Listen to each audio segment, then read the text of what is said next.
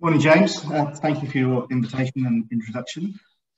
So I've got a brief bio of you here. So obviously you've had a long experience working the Japanese market. I think we're going to structure this morning, if you don't mind, we'd sort of just have a look at why you might want to invest in Japan for income and how you actually go about selecting Japanese income stocks. So over to you for a bit. Great, thank you. Yeah, I mean, we are trying to, I suppose, fight a perception that Japan is not a good place to invest for the long term. Although I think there are a lot of very, very favourable characteristics of individual companies. And secondly, that trying to identify the best opportunities and the overall opportunity to invest for income in Japan. The chart that you're showing there really is the chart that it really initiated my interest in looking for companies in this particular manner in Japan. Very, very notable and stark difference between corporate behaviour with regard to debt in Japan and the US over the last few years, which is very interesting given the low interest rate environment that Japan has been in for quite a long period of time. But if you look at the chart on slide 3, the analysis that we undertook following that chart was really just to look at sort of corporate cash flow in Japan and how companies have been using that. The chart here has two lines. The first, the yellow line is corporate cash flow, and the darker line is corporate cash flow spent or CapEx. And you can see that there's this very, very close correlation between those two lines for an extended period, which is nearer that I think people look back as the economic miracle of Japan, even through the bubble period of the 80s and the lost decade of the 90s. Companies effectively spent all the cash flow that they had generated. And it wasn't until early part of the current century, so 99, 2000, that corporate behaviour changed quite notably. We can see that both from this chart and from the previous one, in that net debt peaked around that time. And also, you can see here from the divergence between these two lines that corporate cash flow or how companies utilise their cash flow changed quite dramatically. We can look back and identify this as being quite a sort of traumatic time for the corporate world in Japan. There was notable bankruptcies, nationalisation of the banks, really the legacy of the bubble period. So really from then on, we believe that Japanese companies have been addressing or redressing the problems that have been created by the bubble period and that period of overinvestment. Companies started to pay down debt, as we have already identified. They were using cash flow to write off impaired assets that had been created by the asset bubble. But also, if you look at the next slide, you can see that a portion of this now surplus cash flow started to come back to shareholders in the form of dividends and share buybacks. And that was something that we found particularly interesting. Initially, if we go back to those early years, it was a time when Japanese equities were trading at very significant premium to the international peer group. And it wasn't really until the period 2010, 2011, after the financial crisis, that we were able to look at stocks in Japan whose valuations for the first time in a very, very long time were comparable, if not cheaper actually in many cases, to the international peer group. And it was really that valuation opportunity and the confidence we had when we were meeting companies that this more favourable approach to shareholders was becoming entrenched, that gave us the opportunity to investigate this particular strategy much, much further. And I think one thing that has been very, very notable since that period has been greater political support for this as a concept. Former Prime Minister Abe, who announced his Abenomics reform and restructuring program in 2013, incorporated a very, very important component in the third arrow, which was looking to improve capital efficiency, looking to improve corporate governance and ultimately shareholder return. And that certainly has been a strong driver of this over the last few years. And one thing that we are particularly encouraged by is the performance and the delivery of shareholder returns during the last 18 months, where dividends and have been under pressure in other parts of the world. We believe that we can demonstrate that dividends in Japan have been much more robust. And very encouragingly, as we now sort of come out of this period, we are seeing some very significant uptake again and growth of dividends. And that's highlighted, sorry, on slide 5, just to sort of complete that short set of slides. Here we have dividend growth of major markets, and this is a chart that quite often surprises a lot of investors, that actually over the last few years Japan has delivered a much superior dividend growth profile than the international peer group. Yeah, that's very interesting, actually. In terms of like dividend payout ratios, are they still down below where we would be, for example? Yes, they are. It's still an evolving trend and an evolving concept in Japan. If we look at it from a dividend payout ratio perspective on slide 8, we can see that payout ratios in Japan are lower than other international markets. We could look at it from the alternative angle and say that dividend cover has been much higher. And this is for the fiscal year. This data is actually for 2020. We don't have the full data yet for 21, but you can see with higher dividend cover, there was a very strong support for the stability of dividends during that particular year in comparison to many of these other markets, particularly those in Europe. Yeah, I skipped over this one. So actually, I mean, this is quite remarkable in terms of the income resilience. Only 3% of companies cancelling their dividend. Were they companies that were just being overcautious, or were there some that were just forced to? Certainly a combination of both. There are certain parts of the economy that got hit harder than others, as we've seen in other markets as well. Areas like leisure, travel, etc. areas got hit particularly hard. And I suppose in those circumstances, it's understandable that those companies were forced to make some very tough decisions. But overall, the data is quite compelling. Dividends, I think, have been very robust. There are one or two examples of companies that we're aware of that maybe that did cut their dividend, in some cases by only very trivial amounts. And actually, it's quite an interesting point of discussion when we meet those companies, given that many of those have very strong balance sheets, have very good cash flow, as to whether or not they feel it was appropriate to have cut the dividends, or whether or not it's part of the learning process that we feel is taking place in Japan at the moment. So if it happens again, whether or not companies will be much more committed, those particular and relatively small group of companies will be committed to those dividends and maintain those going forward. We obviously had the situation where the banks were forced to cut dividends in UK and other places. Was that true of Japan as well? Actually, that's a very good point, actually, because the situation for the banking industry is quite a lot, has been quite a lot different.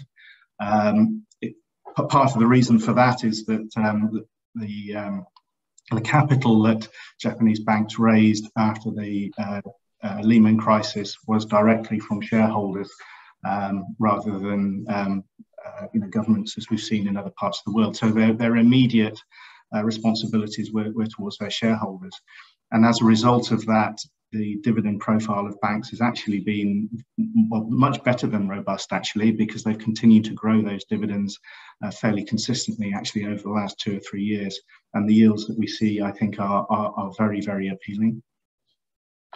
Cool. Okay. Here we just said there's sort of companies with net cash. Now, this is a thing that I suppose that we've been talking about a bit here at QuotedData, because we've got AVI Japan Opportunities, one of our clients, and yes, it's obviously targeting a lot of these companies that have got excess cash on the balance sheet. But this is really quite extraordinary in terms of the amount. Yes, it is. Yeah, I mean, we have seen a greater distribution of cash and cash flow to shareholders, as you identified on one of the earlier slides. But despite that, actually, if you look at the total amount of cash on balance sheet and the number of companies with cash on their balance sheet, those have increased since 2000 and 2013, let's say, when we really started focusing on this strategy. So it does highlight the fact that maybe the potential now is even better than it was when in those early stages. The improvements, I think, that the need for improvement has been highlighted by Abenomics. This focus on improving capital efficiency and obviously holding cash at zero interest rates on the balance sheet is very inefficient. And companies are becoming aware of that. So they are being encouraged in some ways through the corporate governance code itself. So, for example, reducing cross shareholdings. They're being encouraged by initiatives like the reconstitution of the major indices in Japan, which will take place in a couple of months' time at the beginning of April, and requirements for each level of index do focus on areas like capital efficiency, and also to some extent pressurized as well by external investors. Activist is one word. I think generally a lot of the investors that we are aware of, and we would certainly put ourselves to some extent in this category, is that we are aiming to encourage and educate a lot of these companies to improve their overall corporate governance. You actually have this question here already. Do you have any kind of overlap, do you think, between the sort of stocks you look at and the ones that are in the activist funds? I think there are actually. When I look at the holdings and I've seen recent announcements from companies or the investors themselves, there is a small overlap.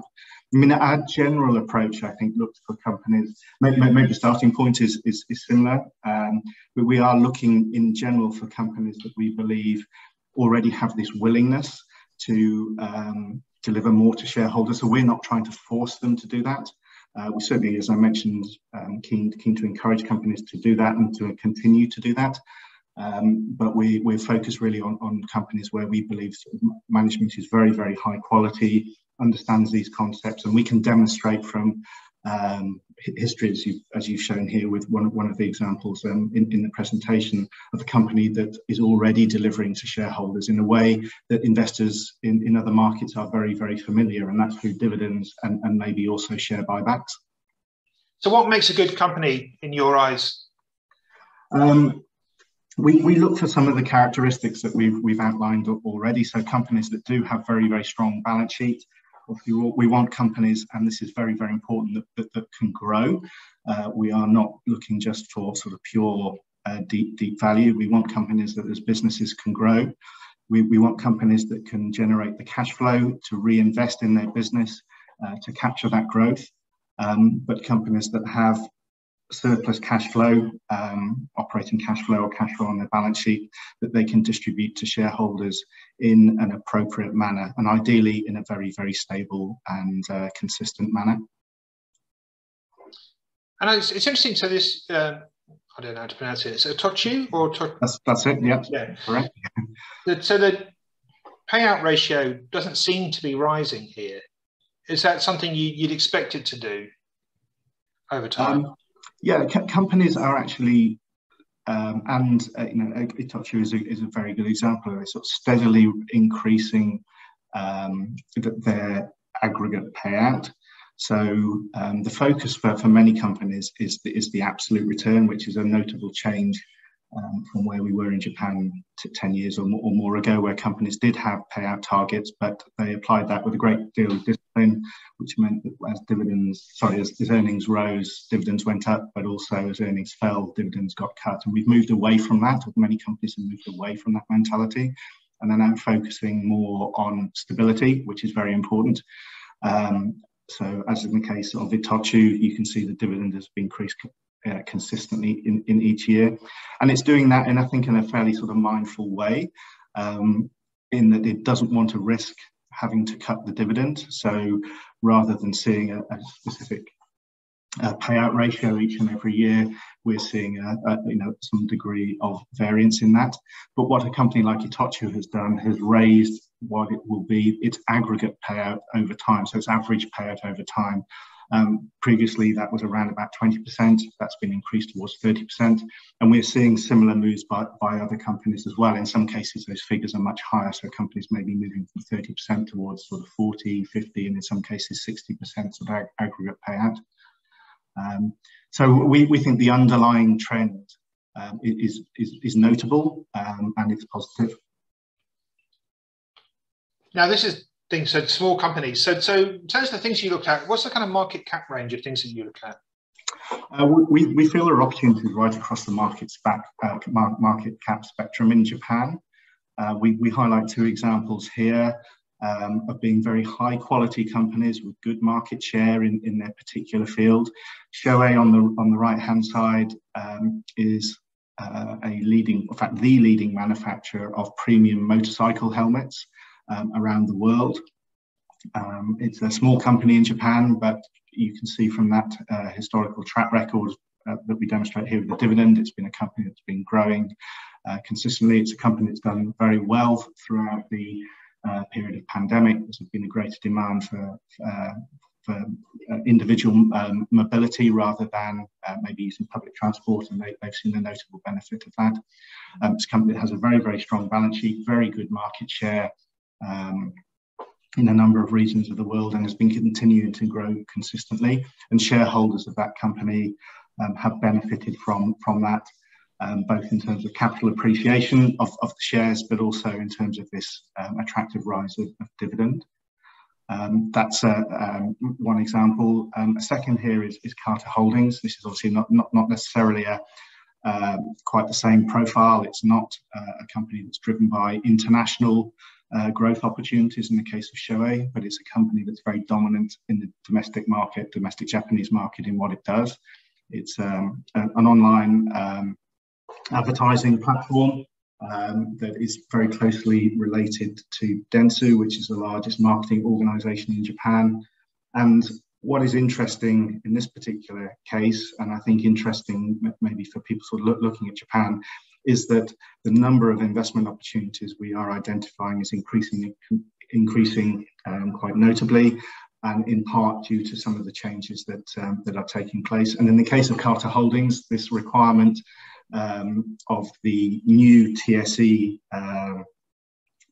sections, prime listing was a particular target, and they required a broader investor base. They required greater liquidity in the shares. They required greater measures of capital efficiency, and the consequence of that was a notable change in management approach to distribution of dividends. They introduced a DOE target, a dividend on equity target of 5%, which ensures, I think, a greater degree of stability than maybe tying it directly to earnings. And we can see what that has meant in terms of the dividends over the last two or 3 years. So that's something that's very, very exciting for us to be able to invest in. Very, very strong growth profile historically, and we believe that will continue going forward. That's interesting, the online ad growth. I mean, one of the things that we've picked up again from working with other clients is that in some ways Japan is kind of backward in the way that it's been adopting things that we take for granted, like online shopping and online advertising and payments and things like that. Is that something you've noticed too? Yes, definitely. Yeah, I mean, Japan is very advanced in some areas and a bit behind Western economies in others, and embracing sort of online technologies is one area where it is very clear that Japan has lagged the rest of the world. As a society, it's historically been very cash-based, and there's been a reluctance to use electronic settlement, etc. But there are trends definitely that are observable, and we are seeing areas like this where Japan is catching up pretty rapidly with its neighbours. Here's some things that you wouldn't buy, presumably. Yeah, I mean, these are quite interesting examples because they are sectors that have actually performed very well, actually, in the case of 2021. But we are disciplined and focused in the way that we approach our holdings. We aim to be sort of long-term investors, identify opportunities that have long-term duration, and these are very good examples of areas that don't really offer us the opportunity that we seek. We understand certainly why steel sector and the shipping sector, Kawasaki Kisen is one of Japan's leading shipping companies, may have performed well in the short term, and as we can see here from the charts, that is generating a certain degree of return through dividends for shareholders this year. But we fear, if we look back historically and also just from our contact with these companies and their peers, that actually the dividends that they are producing this year could just as easily disappear to nothing again next year, and that wouldn't suit the profile of this particular strategy. Yeah. Questions. There's a somebody started there, but there's just questions we've got. Let's do one just on big picture of Japan. So what we've seen recently is a few changes of prime minister in quite a short order. Is that something of a concern? Yeah, it does return us to sort of the pre-Abe period where I don't think there was a prime minister who survived even 12 months. It does run the risk of maybe more political instability. However, greater detail or greater analysis of the Japanese political environment, I think, just gives us slightly more encouragement in that these are prime ministers coming from effectively the same political party, and as a result of that, we haven't really seen any material change in overall government policy through the last few years. Abenomics was introduced in 2013, and on the whole, I think within Japan has seemed to have generated some fairly positive benefits. Our belief was that when Prime Minister Abe retired, which he did in 2020, there would be very little change of policy. There's a lot of support for what he's doing or what he introduced from politicians, from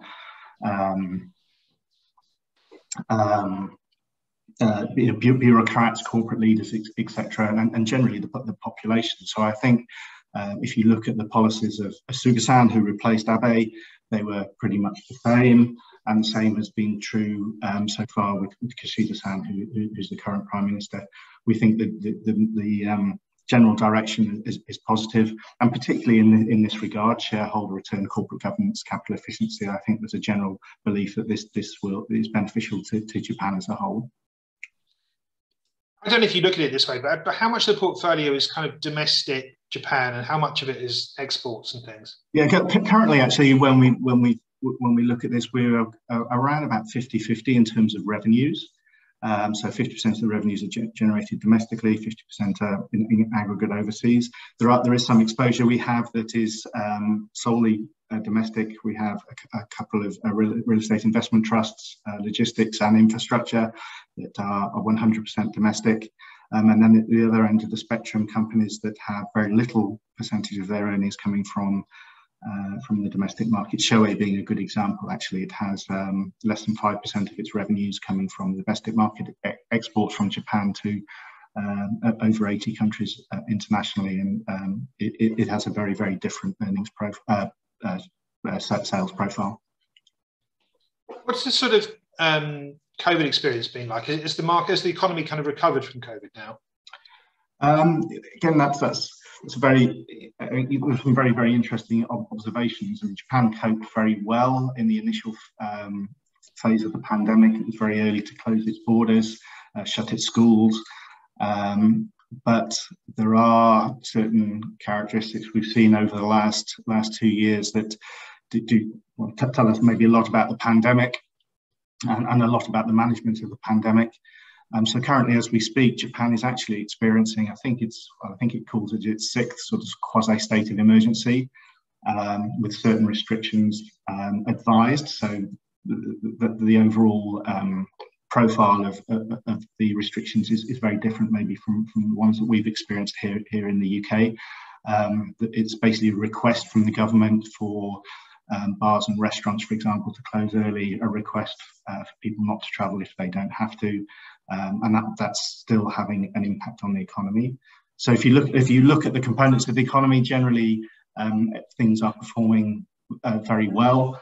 Exports, manufacturing, etc. Although there is still the sort of leisure component and face-to-face meeting, face-to-face travel that is still somewhat sluggish. I think we have a belief from observation of behaviour during periods where there haven't been any restrictions in Japan, that as we've seen elsewhere in the world, there is a desire for the population to get back to sort of pre-pandemic behaviour. So I think that's quite encouraging for maybe the second half of the year, or maybe even sooner than that, as the restrictions are lifted. One of the stocks somebody's picked up that you hold, I think, is SoftBank, which has obviously been a rather interesting story recently. Can you tell us a bit about why you hold that one? Is actually something you used to actually hold? Yeah, actually, just to sort of clarify, the company that we own is SoftBank Corp, which is the telecom, predominantly the telecom business of the broader SoftBank group, which is the one that tends to generate all the headlines. So it's a slightly different, well, it's a very different company really from the one that owns ARM, etc. So this company is a very a dominant player in the domestic mobile handset market. It also has some very attractive sort of growth opportunities that include Line, which is a social media network that's very, very popular in Japan. It also is a very significant stakeholder in PayPay, which is the electronic settlement, or the leading electronic settlement business in Japan. So just I suppose to make clear, it is very, very different in profile to the SoftBank Group, which is effectively an investment fund. SoftBank Corp has a very strong balance sheet. It has very secure cash flow from its mobile business, has some fantastic growth opportunities with some of the initiatives that I've mentioned, and also it has a very, very different shareholder return profile. SoftBank Group that doesn't necessarily aim to return to shareholders in the short term, whereas SoftBank Corp has a very defined dividend policy, which currently sees it have a yield of almost 6%. What's the kind of turnover like on your portfolios?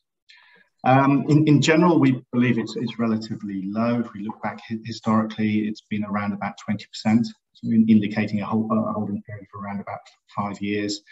And that's really the level we would expect, I think, going forward. It was slightly higher during 2020. That was a direct response, obviously, to the changes and the challenges of the pandemic. But in general, we believe that if we can identify companies that have the profile that we're looking for and can continue to improve their shareholder return, then we will be rewarded for buying and holding those. I don't know if you've got an idea of what sort of the excess cash, if you like, on the balance sheets of the companies that you hold is, but I was just kind of linking it. Could you actually see maybe companies doing one-off big special dividends or big tenders, and then a sort of more normal progressive dividend policy afterwards? Yes, there are certain examples of companies announcing special dividends. Actually, in Japan, there's quite often companies pay commemorative dividends. So, 100 years since it was founded, or when it moves up to TSE1, for example, companies often pay commemorative dividends. But I would say that in the more sort of common way of one-off distribution is through share buybacks. Most companies include that, and they're taking a fairly pragmatic approach and a flexible approach to buying back shares. Companies certainly do pay the occasional special dividend, but they tend to be quite small. So the commemorative dividends are usually quite small in comparison to the existing dividend, and any flexibility really we see through share buybacks. How much sort of engagement do you do with the companies that you're investing in? Yeah, we have an enormous amount of opportunity to meet company and company management. We're a team of based in London, but we have regular contact. Pre-pandemic, that included visits to Japan on a very, very regular basis. So that's 3 or 4 times each a year for members of the team. And we spend a lot of time with management, understanding their sort of motivation, their understanding of improved corporate governance, and looking where possible to try and improve that and educate companies in doing that.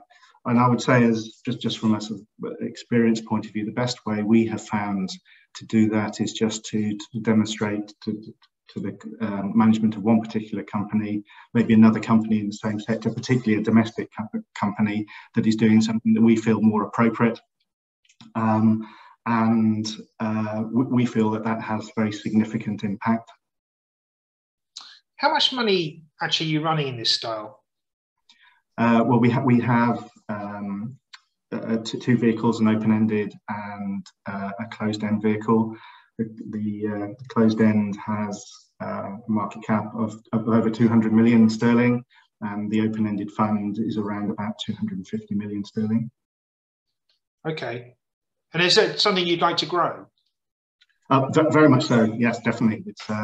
We think it's a very, very exciting opportunity. I think income is very important to investors, and maybe more so given the likely path of interest rates and inflation. And I think Japan offers a very, very attractive growth profile from here in this particular respect. With the trust, what sort of revenue reserve has it got? We have, well, the board of the trust have considered that a very, very important component over the last few years, and have built up a revenue reserve of around about 1.8p currently, which I think is equivalent to almost 50% of the current dividend. Cool. Okay, so I think that probably answers somebody's question here about the durability of the dividend. And do you use gearing on the trust? We do actually. Yes, we have what is a structural geared position. We at all times have a 20% gearing, and the reasons for that in the shorter term, where obviously we believe that income is one of the competitive advantages we have with this particular trust and competitive differences, and that structural 20% gearing boosts the income generating capacity of the trust to allow us to deliver a strong and favourable income profile. But also, when we looked at this from a longer term perspective, when we do look at it from a long term perspective, we believe that there is a very strong argument for maintaining that over the long term, because if we look back historically, companies, even in Japan, that have delivered consistent and progressive dividend growth over long periods of time have also delivered strong capital growth. And so that's even true in a market of Japan, where we can look back historically and say, well, the index hasn't gone very made much progress. However, individual companies have, and a fairly common characteristic of those companies is that they have treated shareholders on an appropriate basis, on a consistent basis over time. So we feel that 20% gearing offers a boost to the income generating capacity, but also will benefit shareholders in the long run through capital appreciation as well.